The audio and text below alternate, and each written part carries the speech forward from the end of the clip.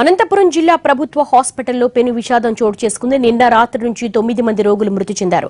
Private ఆసుపత్రుల్లో పరిస్థితి విషమించడంతో ఒకేసారి వారంతా ప్రభుత్వ ఆసుపత్రుల్లో చేరారు. అయితే అవన్నీ సిజేరియన్ కేసులు కావడం, అంతా ఒకేసారి అడ్మిట్ కావడంతో వైద్యులు ఏం చేయలేకపోయారంటున్నారు సూపరింటెండెంట్. వివరణ ఇస్తున్నారు. ఒకేసారి 9 మంది మృతి చెందడంతో వారి బంధువులంతా ఆసుపత్రి దగ్గర ఆందోళన వ్యక్తం చేస్తున్నారు.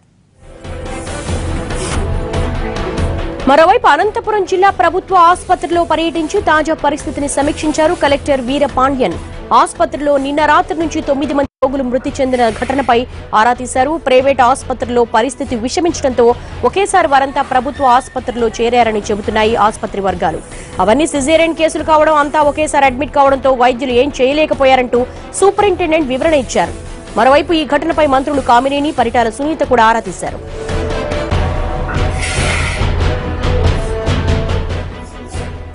అనంతపురం ప్రభుత్వ ఆసుపత్రిలో 9 మంది మృతి చెందారు. దీనికి సంబంధించి పూర్తి సమాచారాన్ని మా ప్రతినిధి శ్రీను అందిస్తారు.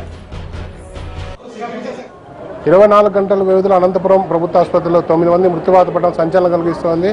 ప్రస్తుతం మనము అనంతపురం ప్రభుత్వ వైద్యశాలలో ఉన్నాం. ఇక్కడ వైద్యులకు అందుతున్న వైద్య సదుపాయాలు మీకు చూపించే ప్రయత్నం చేస్తాం. ప్రస్తుతం క్యాజువాలిటీలో పూర్తిగా రోగులతో నిన్న పరిస్థితి ఉంది. ఏదైతే ఉందో గత కొన్ని రోజులుగా విష జ్వరాలు కానీ వివిధ కారణాలతో కానీ ప్రభుత్వ ఆసుపత్రికి వస్తున్న రోగుల సంఖ్య ఎక్కువగా ఉన్నట్లు వైద్య వర్గాలు చెప్తున్న ప్రస్తుతం మన చూడవచ్చు. ఏదైతే ఉందో క్యాజువాలిటీ ఆవరణంలోనే ఏదైతే ఉందో బయట మంచాలు వేసి పేషెంట్లకు వైద్యం అందిస్తున్న పరిస్థితి ఇక్కడ నెలకొని ఉంది. 350 పడకల హాస్పిటల్ అయితే దాదాపుగా 1100 మంది పైగా ఇన్ పేషెంట్లు ఇక్కడికి వస్తున్నట్లు తెలుస్తుంది.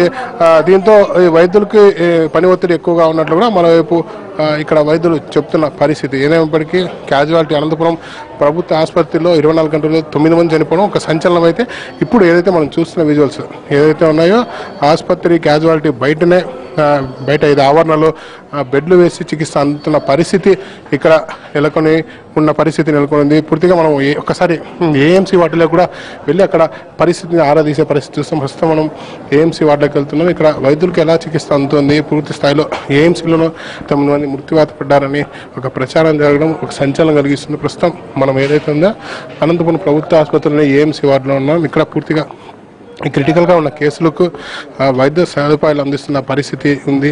ఏదైతే ఉందో విషమంగా ఉన్న వారిని ఈ వార్డులో చికిత్స అందజేస్తున్నారని ఇక్కడ వైద్యులు చెప్తున్నారు. ప్రస్తుతం వివిధ ప్రభుత్వ హాస్పిటల్కి సంబంధించి చికిత్స పొందుతూ క్రిటికల్గా ఉన్న పేషెంట్లు ఇక్కడికి రావడం జరుగుతుందని చెప్తున్నారు. వీరంతా ఏదైతే ఉందో ఎమర్జెన్సీ పరిస్థితుల్లోనే ప్రభుత్వ ఆసుపత్రికి రావడం జరుగుతుంది. దీంతోనే తమకు వైద్యం అందించడానికి ఇబ్బంది అవుతుందని చెప్తున్న పరిస్థితి ఇక్కడ నెలకొంది.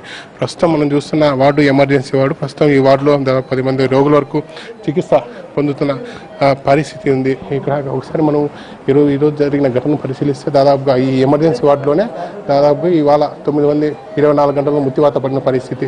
మరోవైపు వీరంతా క్లినికల్ డిసీజ్తోనే మృత్యువాత పడిన ఆసుపత్రి సూపరింటెండెంట్ జగన్నాథ్ చెప్తున్నాడు. అయితే వీరికి వైద్యం ఎలా అందుతోంది అన్న దానిపైన మాత్రం ఆయన స్పష్టంగా ఒక సమాధానం ఇవ్వని పరిస్థితి ఉంది. పూర్తిగా ఇది అనంతపురం హాస్పిటల్ పరిస్థితి.